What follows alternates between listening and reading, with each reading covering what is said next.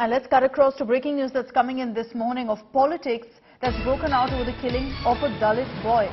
This was an incident that was reported in Rajasthan, and a Congress MLA has now resigned after this incident came to light.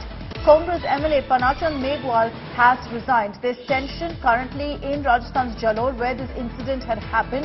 The MLA has shot off his resignation letter to Chief Minister Ashok Gehlot, saying he has no right to hold the position.